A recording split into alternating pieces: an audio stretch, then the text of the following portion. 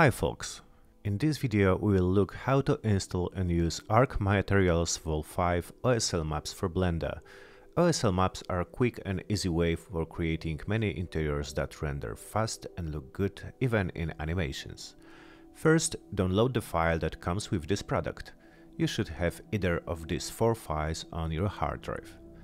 If you plan to use Archmaterials from Asset Browser and don't want to purchase the plugin, just unpack zip file, go to Blender Preferences and choose the Path to Unpacked folder in your Asset Libraries list.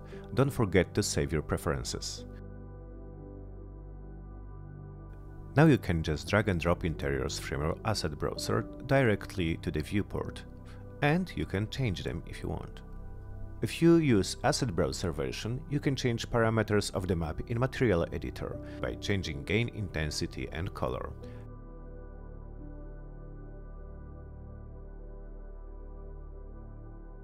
If you use Nterior plugin, you don't need to unzip file, just use Import Packs button in Plugin Preferences. Packs will be added automatically to the plugin in End panel. To start using Evermotion OSL maps with Nterior plugin, create a room grid with the top button on the plugin panel and choose any of the interior style for your plane. The best way to use OSL maps is to use Cycles Render.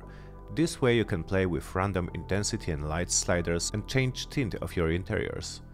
Remember that tint and intensity change will not work in Eevee, and these changes are not visible in Material Preview mode, only in Rendered mode. Have fun and happy rendering!